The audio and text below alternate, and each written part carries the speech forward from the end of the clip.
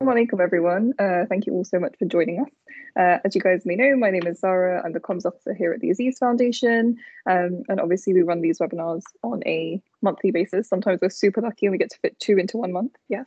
But alhamdulillah, we're joined here today by Aisha Desai, who is the founder of Ramadan Nights.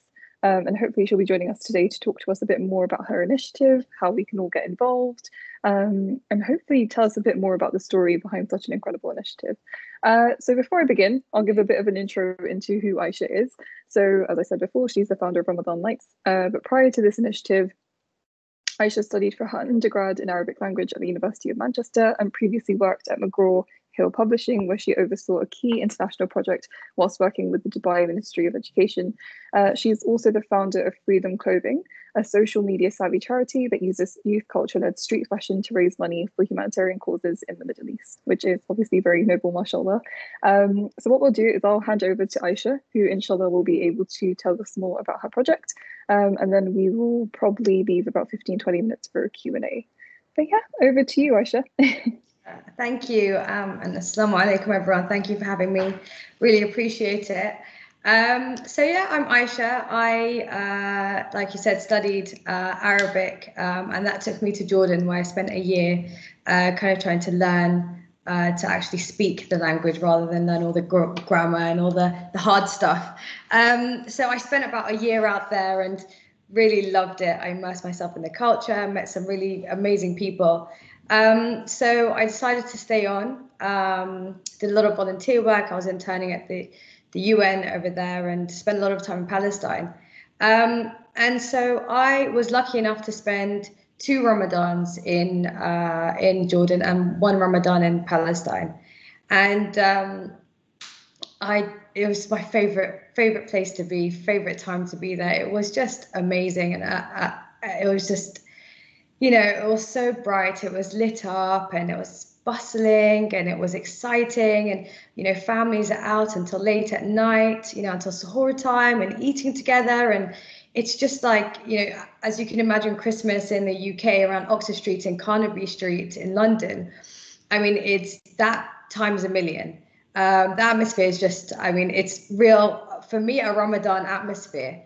And when I'd come back to the UK, I had said to my family multiple occasions, like, I would love to have that feeling of Ramadan that I felt there over here. How can we replicate that, you know, given that we're not a Muslim country?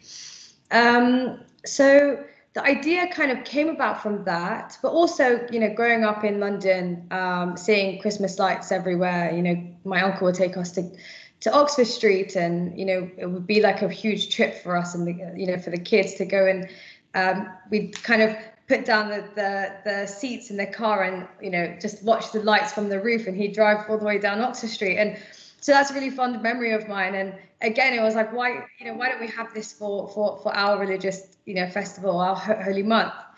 So that's kind of where the idea came from and stemmed from. And then this year, you know, we've all had a lot of time to ourselves, lots of, you know, reflection and thinking and, you know, just a lot of time. So I thought, at the beginning of the year, I thought, let me see what I can do and see if I can replicate this in some way, and pilot it in an area that I'm familiar with. So I'm from North London. I was born and brought up in Finchley, Golders Green. Very close to the North Circular Junction, Henley's Corner Junction, which is where the structure that we have that's where it's placed at the moment. And so I kind of just started the process. Now, of course, there's it's quite a Jewish area where I live, and they put a menorah, a Hanukkah menorah up every year to symbolize Hanukkah. So I thought it's actually quite a beautiful thing, right, to share that space with another community as well. So they have their faith, we should also put up our faith in some way. And I wanted to make sure that there was a modern twist on it. I'm millennial, I'm young, I'm Muslim. I would like to think I'm creative. So I was like, I don't want to do something too traditional, because that doesn't represent me and doesn't represent the people that I'm around, who are the young generation of Muslims. So it was important when we had started the process for me to, make sure that when we're looking for a design agency or that we align on that. And the other thing is my whole life I've always been doing a lot of NGO work and volunteer work and lots of work on the side. And I always really wanted to represent our community and our religion and our faith in a positive light, in the best way that we can, because we have so much negativity. So that's kind of where it all came about. I then realized that to do this, we need to make sure that we do this right and we do it the best way that we possibly can, which means no cutting corners, making sure we seek the right permissions, make sure we have everything set out, because we don't want any kind of, like I said, negativity or bad things around it. So the first thing I did was went to Barnet Council, my local council, and I had to ring quite a few people to get to that person to speak to, but I got there. You have to have that. I guess for me, it's a passion project. It's an ambition. And it was like, I'm going to make sure I get that person to speak to. So even if I have to speak to a million people, I'll make sure I find that, sent a few emails back and forth. They were really supportive of the project. Not financially. I didn't ask them to support financially, but because I wanted it to be at least for the first one, I wanted it to be a community-led project. That was important for me, that this is for the community, by the community. And so went to the council, they gave me the permissions, really smooth process. And then, it just kind of started from there. So this was about the end of January now. And then had to go and commission a design agency to help. I wanted the first one to be done by Muslims, creatives that happen to be Muslim. So this was a really great design agency based in South London that happened to be Muslim, and we're really cool, creative, young Muslims. Like I said, we aligned in the sense that we wanted it to be super modern, like really attractive, and is reflecting Islam in a really nice way and in a modern way. So there was a bit of back and forth with the designs. The backup option was some people that I don't know to come in and take pictures and stuff with their phones and videos. Sorry. I think someone's mic was on. It's all good. We're good. Please continue. Yeah. So that's. Can I share my screen in some way, because I'll sure, as I go along. Sorry guys, I apologize for my presentation. It's very last minute. It's really bad at times, but as long as it shows the pictures, that's the most important thing. I think you can do it. So I think, do you see where it says mic video, like in the top right hand corner next to these? It should give you that. Can you see this? Yeah.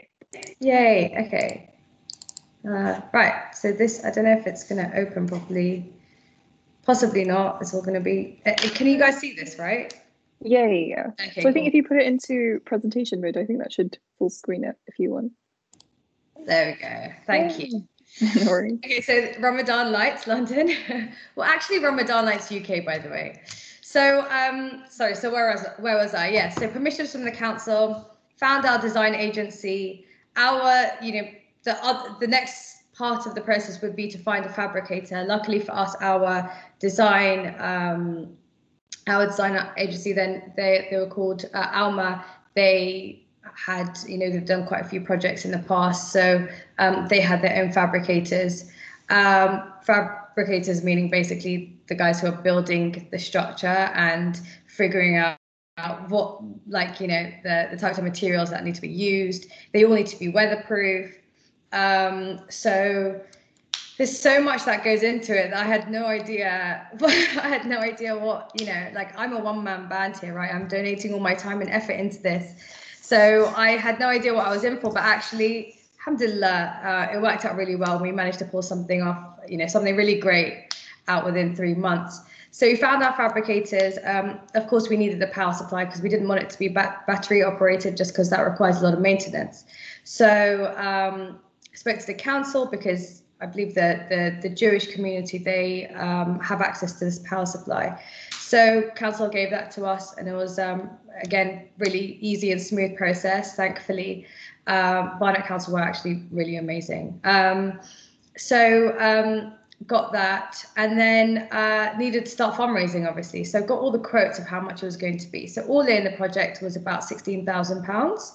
And that was basically quite literally from start to finish, from the designs to the fabricators to insurance to, there's so many bits and bobs that are involved in it. So we needed to obviously fundraise this money, and like I said, I wanted it to be a community-led initiative, so the community feel part of it. So you're driving down and you've donated, even if it's £1. Like, I contributed towards this, and this is part of me. Started up our GoFundMe page, and just started to send it out to family and friends. I'm familiar with North London. I would like to think I know the North London Muslim community quite well, but actually it turns out I don't, because I've met so many people by the lights who are local to this area who I had no idea about. So it's just been such an incredible experience in bringing community together. And the response, I mean, I didn't expect the response I got, and I'll speak about that a bit later. So started up the GoFundMe page, and literally started sending out through WhatsApp to family and friends and friends of friends and friends of friends. And we, alhamdulillah, we managed to raise about, £4,000 within a few days, quite literally a few days. And it kept on going. And then obviously needed to set up our social media channels to be able to push it out a bit more. Bearing in mind, I also work a full-time job at a startup, so it's the hours are also like quite intense as well. So I'm really trying to, push out these social media channels. I started with Instagram just because I'm the most familiar with it. I know Facebook, but it was a time issue. So what we've accomplished now can be 1 million times better with more people on board, a steady team, and a year of preparation. Just bear in mind that this was done within 3 months, to be honest, probably 2. And again, just me. So, the reach could have been way more, way more than it was. So set up the Instagram channel and started to just post. Initially, I didn't put my face on it just because I didn't want to put my face in it. Again, for me, it was a community initiative. I was just a facilitator. But everyone kept on saying, no, Aish, you have to, Aisha, come on, like, you need to put your face on. People need to understand, and also understand why you're doing it, what is it, and people relate to that more. So that's when I decided to do that. By the way, I'm not a public speaker in any way. I actually get really nervous, but alhamdulillah, I guess you learn these things as you go along.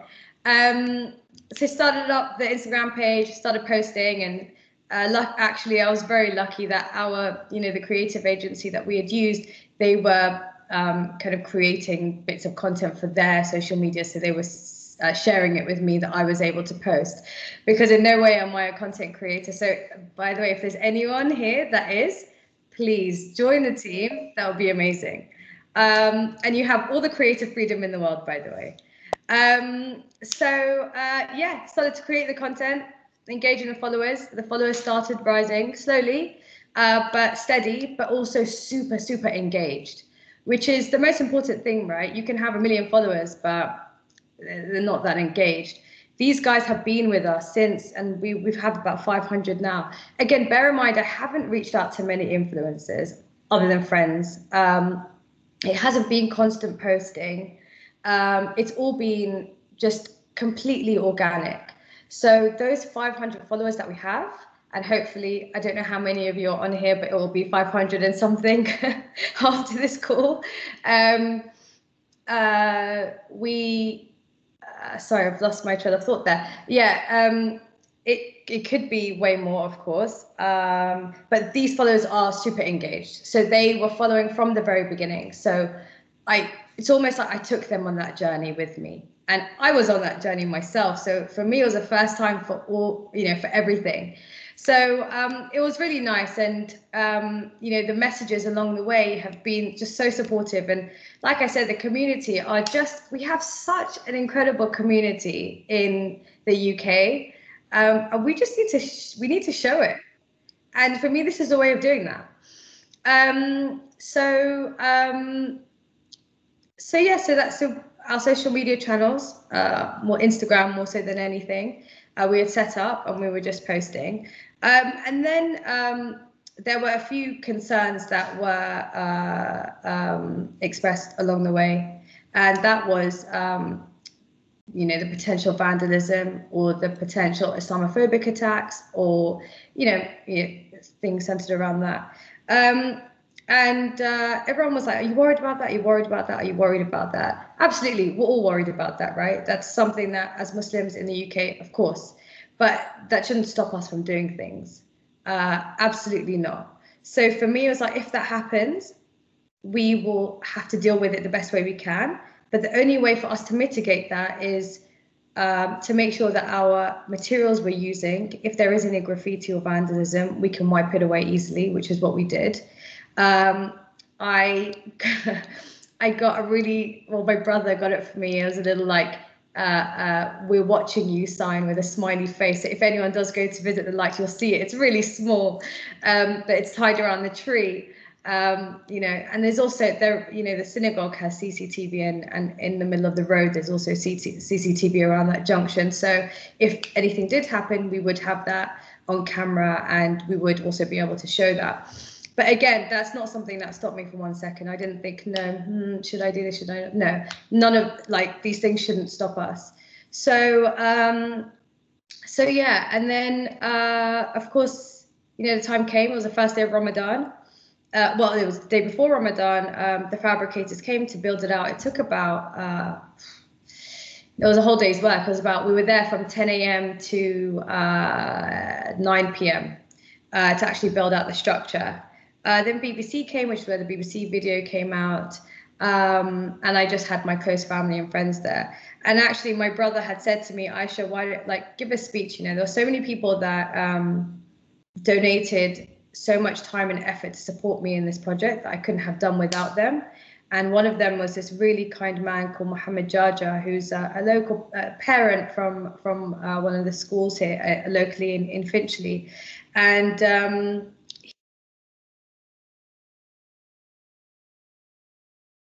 Aisha, I think you've managed to mute yourself somehow.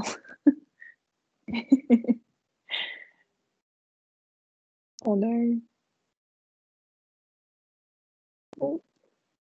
I think if you stop sharing just for a second, and then you can, there we go. Means I was talking too much, maybe. Mute yourself down. I highly doubt that. Sorry, let me just share this. Yeah, I think you can start sharing again. Right, okay. It's okay. Zoom's no one's best friend today. It's all good. Guys, we built it out and this is how it looks. Right, so let me share these two videos. This is a little time lapse. All from my iPhone, by the way. We are going to get this. We are going to get it shot professionally, but just figuring out timings and stuff for that before. So this is where it is. By the way, it's really big. It's really big, and anyone coming to see it, it's like I said, it's on the A406 North Circular, Henley's Corner, at the huge intersection there. And it's huge, alhamdulillah, it's great. I didn't expect it to be that big, but it's about 8 feet wide. And whichever way you're coming across the intersection, you as you're driving, you see the phases of the moon in different angles, which is incredible. And the design behind it, and by the way, that's not me. I would love to take credit for it, but that was not me. Amazing. So so that, and then I've got a few other pictures here. Hold on. This is just when they were kind of putting it together. So there's a lot of things involved. I don't know if you can see this part here. These are all concrete slabs which had to be put in a week before and cemented onto the ground, just so everything is level. And then, yeah, it's just some pictures. Here's a little moon here with the actual structure itself. So you can see, you know, how big it is. I mean, this is my mum. My mum's pretty tall. She's about 5'10", I think. Oh wow. Sure. Yeah, so it's really big. This is when, you know, they'd come to deliver everything. Yeah, so the feedback was, I mean, it was so overwhelming, because for me it was like, I'm going to put this in North London, in an area that I know, just to show that this is my religion, this is our holy month. We are also here, we're part of this country, and we're really, really, you know, we're great. Like, you know, not just, I mean, young Muslims, we're just doing such great things at the moment, and we need to show that, and we need to show that we're part of this country, we're part of this community, we have a great community, we're all doing incredible things, and this is just something that will represent us in a really positive light. And actually people will go, our neighbors will, and you know, non-Muslims will drive past and say, oh, okay, it's Ramadan, that's great, it's oh, okay, Ramadan, what's Ramadan? And maybe even look into it themselves. And so, you know, they know every year when Ramadan and Eid is. And I think that's really important for us. It becomes part of their vocabulary, whether it's Happy Ramadan or Ramadan Kareem or Ramadan Mubarak, whatever it is, and whatever we decide to do going forward, that is part of everyone's vocabulary, and just showcase us in a really great way. So this is just one design, obviously. For me, I would have loved it to have, and I was telling Sadia this yesterday, I would have loved for it to have been elevated. And I was saying that, you know, with the Hanukkah menorah that the Jewish community have, that's, when you see that, you know that symbolizes, that's Hanukkah. That symbolizes Hanukkah. For us, other than our crescent and star, we don't actually have something that symbolizes us, right? Which is something that we can create.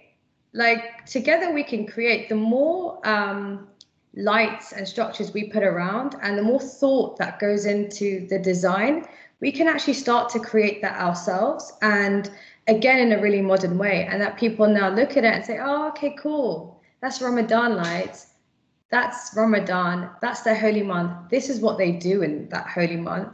And there's so many things that can be done around it. So many, you know, whether it's interfaith iftars, or hosting iftars, or hosting events, hosting arts and culture events, you know, representing the creative Muslims around the country. Like, there's so many ideas that, you know, there's so many things we can do with it. So really it's,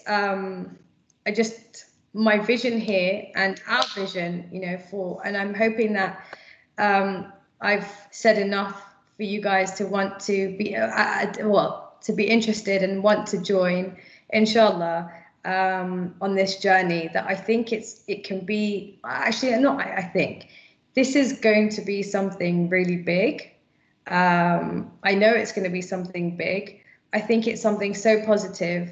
And I think with the right people, you know, behind us, and like, we can do something together in such a beautiful way that represents us really well. And yeah, I really hope that, I've inspired you all. And like I was telling to my family and friends, you know how Akon is lighting up Africa? We can do the same in the UK. So. And take it worldwide, by the way. So yeah, please, I would love any questions or anything. Yeah, no, for sure. Thank you so much for that, Aisha. I think I'm not the only one who says this, but I feel really inspired. And I know that I live like 10 minutes away from these lights. And I'm really kicking myself that I haven't come to see them yet. Like, it's really annoying. So inshallah, I'm definitely going to pop by the next week or so, and just check them out. I think one thing that I really loved was at the beginning how you said that it was like your experiences abroad of living in like Muslim countries where Ramadan is really celebrated. And then like obviously here in the UK and also like most Western countries, like Islam is just kind of like a part of our way of life, like more generally. Like it's not the religion around which society is built. So I've had friends who've gone abroad and studied, and they've always spoken about how like Eid or Ramadan is just so much more special in places like Palestine, for example. So thank you for sharing that. I think it's truly inspiring, and just such an amazing way to kind of instill that here in the UK. And you're definitely right. I think even like the community of North London, like I know the masjid really well. I know the imams there really well as well. And they're super supportive. The whole community is really supportive. So it's really nice to kind of see everyone coming together. Yeah, go on. By the way, I forgot to say, and I've literally got it in my notes here. It's the back of Ramadan lights. So I don't know if you're aware, but there's an influx of refugees that have come into Barnet. And opposite where the structure is, there's a Holiday Inn Express on the corner. And a really kind man, Syrian man, had come to help us actually build out the structure. And so I was speaking to him in Arabic, and actually my Arabic's really broken now, which is really bad. But anyways, I was speaking to him really broken Arabic, but we could converse. And it turns out that there are about 150 refugees living in Holiday Inn Express. And he had asked me, he had said, look, you know, this is really amazing what you're doing. You're obviously Muslim. It says Happy Ramadan. Like there's about 33 Muslims here that are living here, and the food isn't great. They are all Middle Eastern, and they're receiving kind of spicy Pakistani food. They would like some iftar. So if you could do anything or speak to anyone and do something about it, please, you know. So I took his number, spoke to my mom. We then spoke to the local mosque. I'm assuming you're talking about North Finchley Mosque. Yeah. Mohammed. Imam Hamid, that's it. He's a great Imam guy. Guys, he's honestly really great. he's like the hookup for North London. Yeah. So you know, went to Imam Hamid, and now it's subhanallah, honestly, the way things work. We've every day, so Imam Hamid, he set up a Telegram group, and there's been families every day on a rota cooking for the refugees every day. Yeah. So again, when I mean like something like the lights, which I had no idea what the feedback was going to be. For me, it was like, I'm just going to put this here, and this is North London. I know this area, you know. I mean, alhamdulillah, like what's come out of it, it's just something else. Something else I definitely didn't expect. Definitely, no, mashallah. That's the thing, it's all about community building, isn't it? Like one initiative can lead to another one, and essentially just enrich and touch so many people's lives. That's amazing. I'm just looking through our comments, and I think this is someone called Akian, but she's underneath her work Microsoft Teams right now, which is hilarious. But here's what she says. She goes, the light installation looks amazing, mashallah. Itching to jump in the car right now. Again, I would definitely recommend that you do so. Is there anything you wish you had known before starting this initiative? Like if you could go back and do it again, you know. So firstly, at the beginning, I was kind of torn between whether I do the first one in North London or I do it in Westminster in Park Lane. Yeah. So I actually had the permission to do it for 3 days in Park Lane, for 3 days of Eid in Park Lane or 3 days of Ramadan. But the full 30 days would have meant I had to apply for planning permission. So one thing is time. I definitely needed more time on my hands. That's for sure. The second thing is definitely in terms of costing and in terms of money. So alhamdulillah, we were able to fundraise, but we were cutting it fine. We were really, really, really cutting it fine to the extent where we started to engage Muslim-run businesses, but those Muslim-run businesses wanted their name on it. So that was a really difficult decision to make, because it's not, for me, it wasn't an advertising space. This is a community initiative. We've already raised just under £10,000 from the community. We now need that push for £6,000 more. And because I didn't have the time on my hands to really push it out, had I had that year, it would have been easy. But also because it was done in such a short space of time, I think we could potentially get the cost down for the actual structure itself. So maybe it wouldn't have to be as expensive next year. Also bearing in mind that we have the design now. So, okay, we might not want to use the same design next year, but we have it for, I don't know, if it's another site that we want to do somewhere else, for example, like we have that, we've paid for that. So it's an investment, right? So, so yeah, maybe the actual building out of the structure we could get for cheaper and get more quotes from other people. I just didn't have the time to do that. So the main thing really was time. The council process was really easy and really smooth. So, but it does differ from council to council. So I guess for next year, inshallah, and we want to add, a few more sites. We want it to be steady growth, by the way. We don't want to go like, too hard next year where, we can't cope. So, even if it's adding four extra sites next year, we'd have to start engaging the council now, well, after Eid, I think, just because we don't want to have any issues.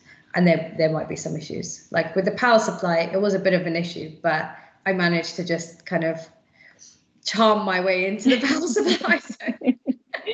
Soft diplomacy skills, always handy. So yes, I think the costings, I think the time, and I think definitely social media.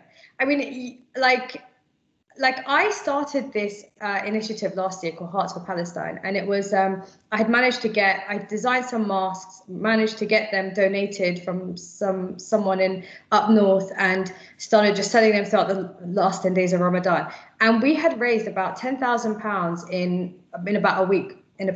Right? And we were posting them out. Like my kitchen was like a production. And that is when I realized the power of social media. Now, this isn't a charity, so this is different because this is more of a community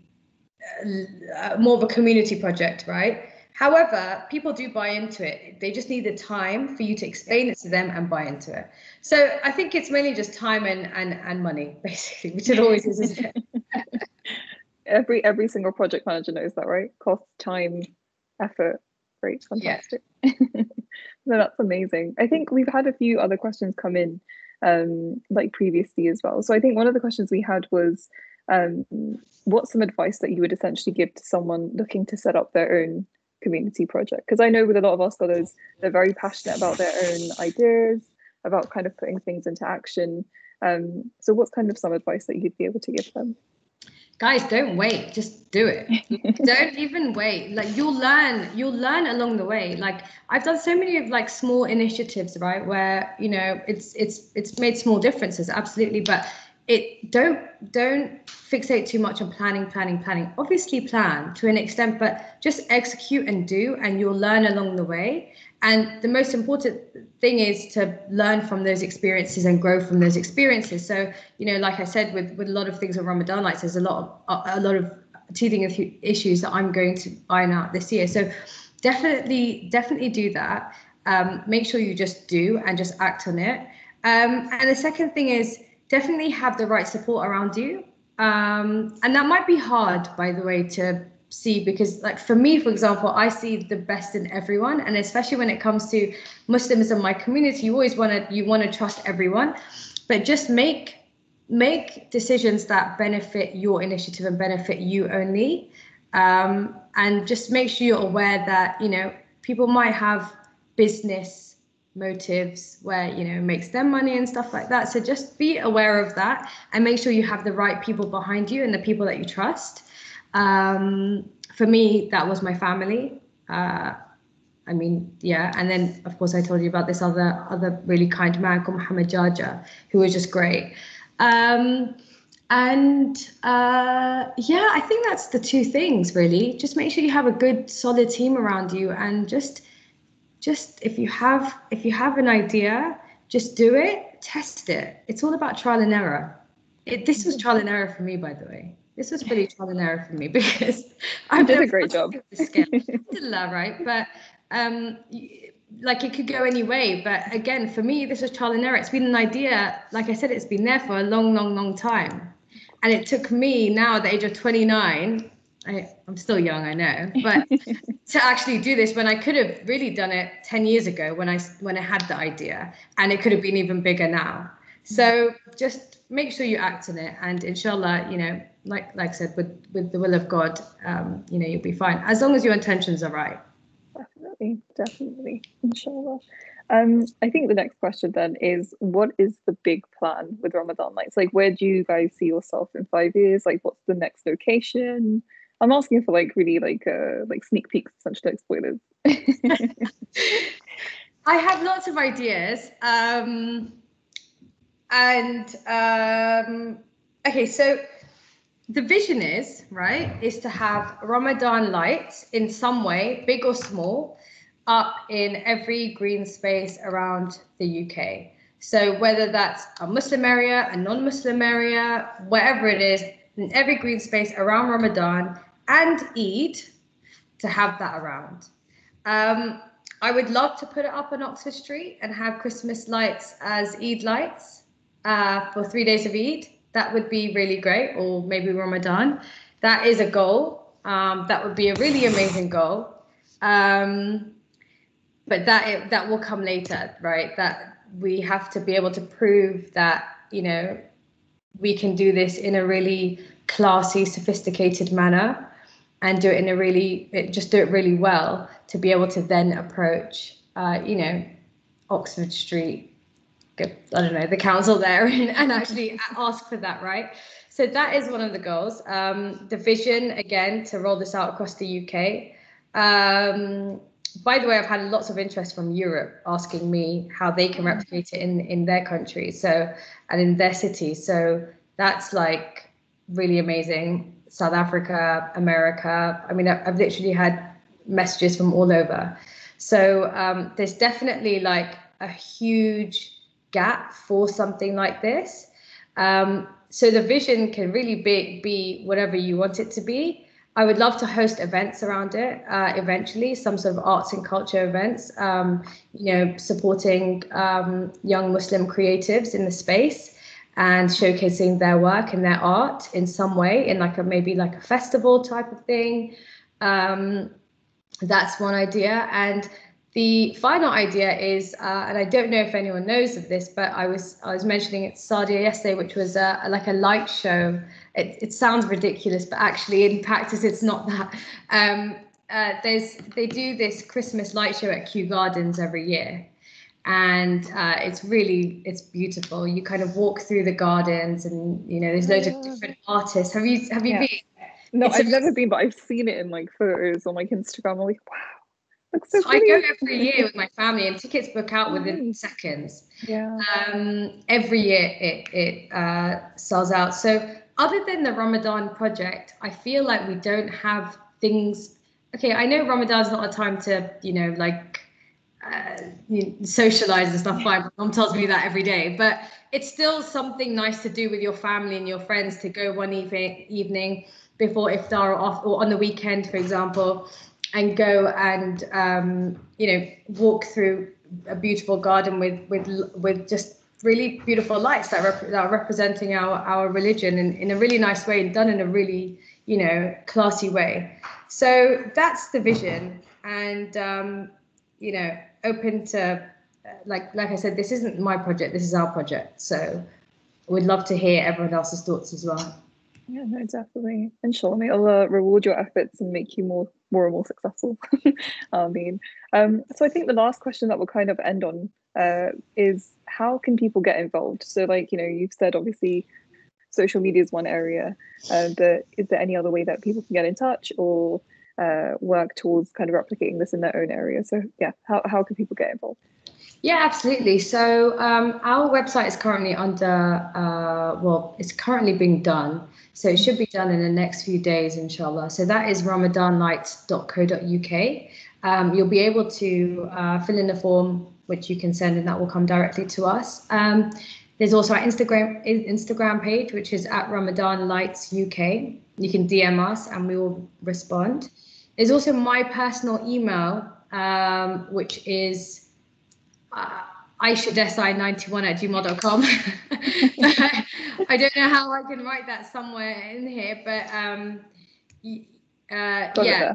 there we go. The Putting best, it in the chat for you. yeah, perfect. Right, there we go. It's actually at gmail.com, sorry. Oh, Gmail. Wow, Yeah. sorry, it's Ramadan. No, I can't read. I can't listen either. There we go. I'll correct that. Yeah, but if you message us through Instagram, we also have a Facebook page, which is nice. Ramadan Lights UK. So Okay. you can also contact us through our Facebook page.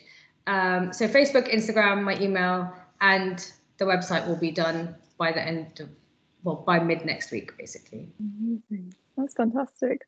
What I'll do is I'll also make sure that that kind of goes out to all the attendees and also all of our scholars and obviously everyone who's attended today. I don't think we have any more questions. So I think we will finish up, but thank you so much for your time, Aisha. Thank you so much for coming through. I'm sure everyone's really enjoyed listening to you talk about Ramadan lights. And like I said before, may Allah put immense barakah in it, and hopefully we can all just kind of get involved in pushing this forward. Inshallah. Thank you all so much. Thanks for having me, and I hope to hear from you all soon. And I hope you are feeling inspired. Definitely. Awesome. Take care. Assalamu alaikum. Assalamu alaikum.